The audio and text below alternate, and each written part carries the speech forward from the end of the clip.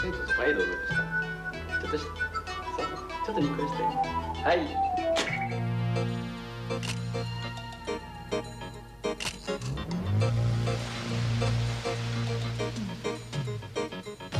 Louis Daguerre, the camera.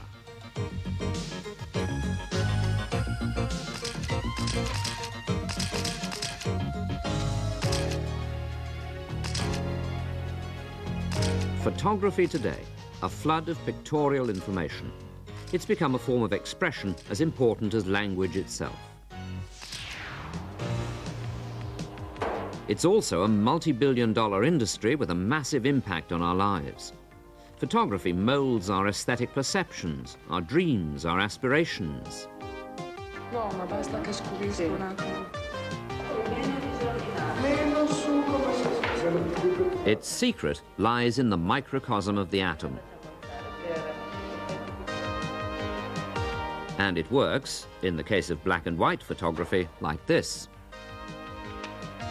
A light-sensitive emulsion of silver bromide suspended in gelatin is coated onto a plastic or paper base. The silver and bromine ions form a regular crystal lattice in which a few positively charged, free-moving silver ions are always present. When the shutter of the camera is opened, light falls on the crystals. Where it strikes a bromine ion, an electron is released, and the bromine is absorbed by the gelatin. The photographic effect is due to crystal nuclei known as sensitivity specks to which the released electrons migrate. Now negatively charged, the specks attract positive silver ions. And the process is repeated until all the electrons released by light action have docked.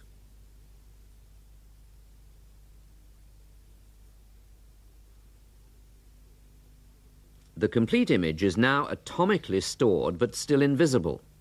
It's rendered visible with the help of a developing agent, which attacks the silver bromide crystals with sensitivity specks and converts them into metallic silver.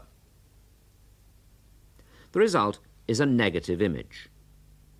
Repeating the process using light-sensitive paper reverses the light and dark areas of the negative and produces a positive. In colour photography, similar chemical processes take place.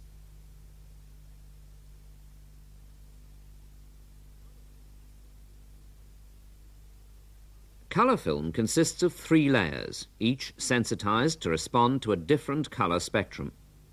Together, the 3 layers produce a full spectral negative, which can then be reversed by repeating the process on colour paper. A lot of pioneering work went into developing the technology that eventually produced this glossy cover photo. The voyage of discovery started several centuries ago with the camera obscura, in which an upside-down image is projected through a hole in one wall. This forerunner of the photographic camera was used by artists as a drawing aid. In 1727, Johann Heinrich Schulze discovered that silver salts turned black when exposed to light.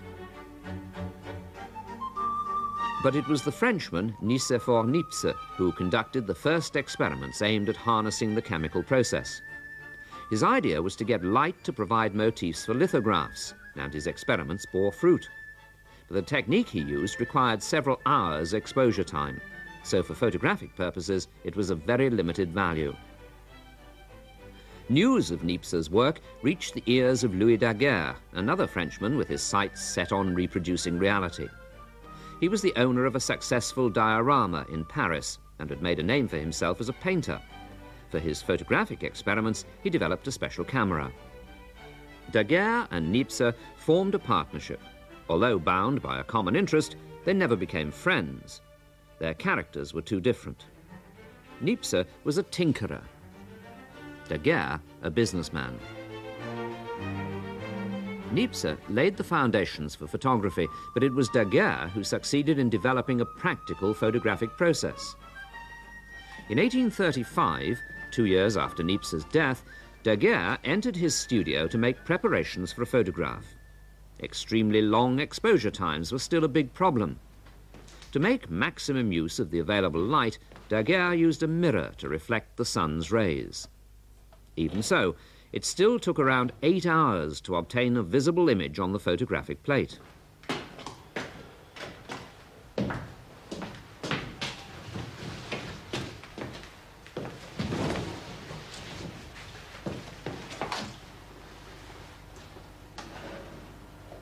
His simple camera showed the subject upside down.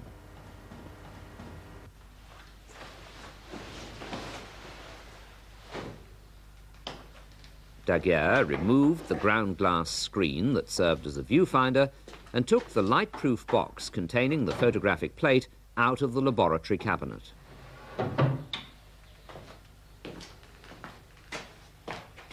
When the cover was removed from the box, exposure began. Then it was a question of waiting for several hours.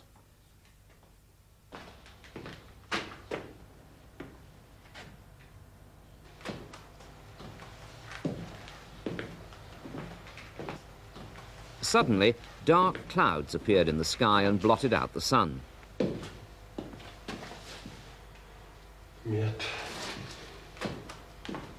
Daguerre had no choice. Exposure had to be interrupted.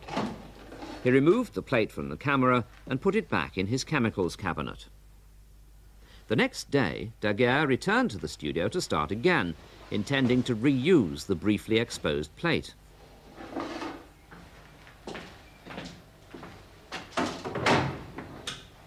Just to check it was still serviceable, he opened the box.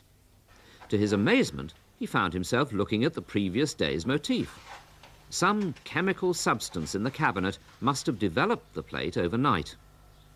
As Daguerre subsequently discovered, the developing agent was mercury vapor.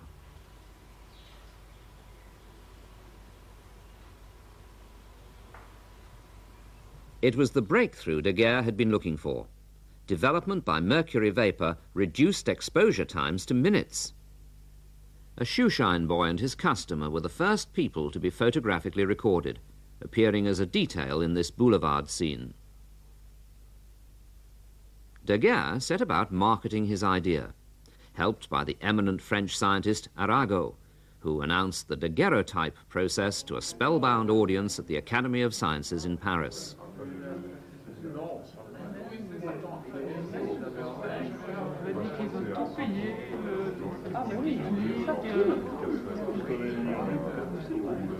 Financial difficulties forced Daguerre to sell his invention to the French government for a lifelong annuity. The King of France donated it to the world. Daguerre continued to do his utmost to promote his photographic process, publishing a booklet about it and sending complimentary photographs to the ruling houses of Europe.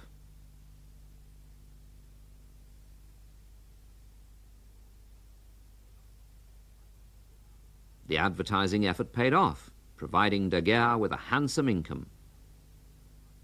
He also received royalties for the cameras made under license by his brother-in-law. Daguerreotypes were developed with the help of a burner producing mercury vapor. Photo studios emerged, offering the well-to-do portraits like this. The unique images were colored later by hand. Encouraged by Daguerre's success, a British scientist, William Henry Fox Talbot, decided to make his own work public. Unskilled in drawing, he too had been looking for ways of making pictures automatically and had developed another photographic process several years earlier. He hadn't, however, published a description. When he did, it won him a place in history as the father of the negative-positive process. His photographic plates were not final products. They were negatives, from which an unlimited number of prints could be made by exposure to the sun's rays.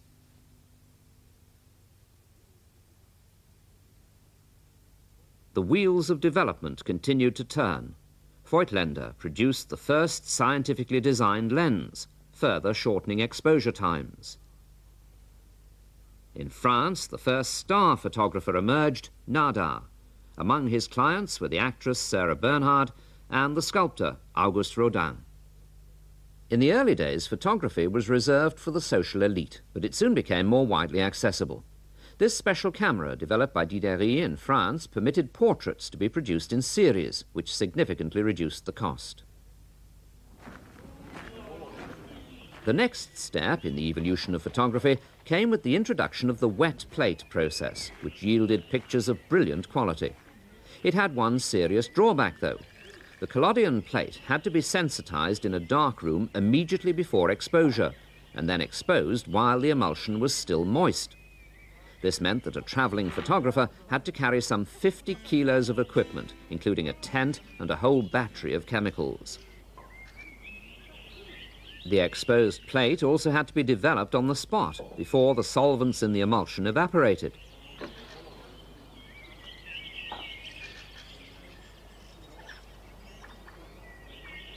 Nevertheless, the collodion process enormously boosted photography's popularity, and many early tourists were undeterred by the weight and complexity of the equipment it required.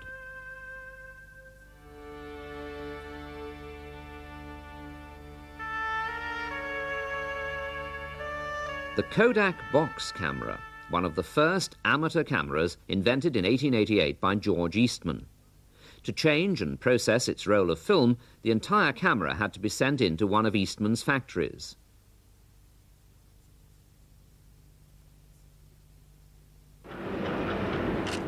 Scenes of human drama recorded for posterity. The latter part of the 19th century saw the rise of photojournalism, providing exciting pictorial documents of contemporary events.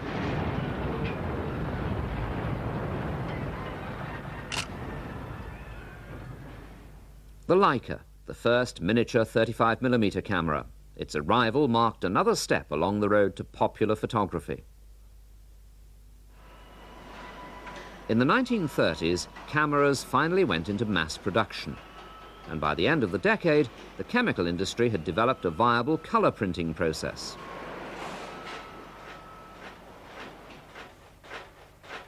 From the first single-lens reflex camera in the 40s, a direct path led manufacturers to today's ergonomically designed camera packed with electronics. Modern photo finishing lines have been developed to meet the soaring demand for processing. 18,000 prints an hour are produced on this machine.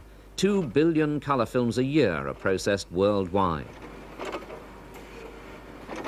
Swing it up, it says yes, take the shot, count it down, zip it on. The Polaroid camera, invented by Edwin Land back in the 1940s. A look inside the human body, without pain and without surgery. Many advances in science and technology would be impossible without the technique of photographic reproduction. For example, the progressive miniaturization of electronic circuits.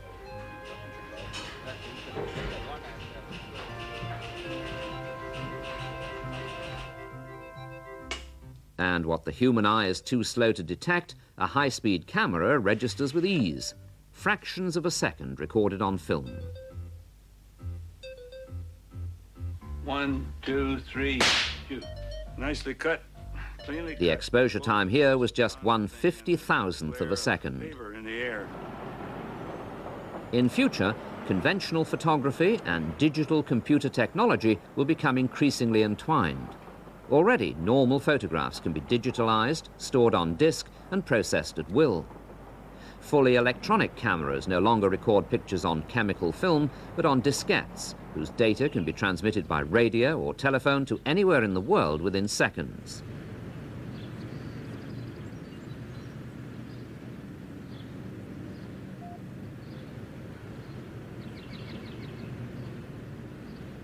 Photography without frontiers. Photography liberated from the chemical processes laboriously manipulated all those years ago by Niepce, Daguerre and Talbot.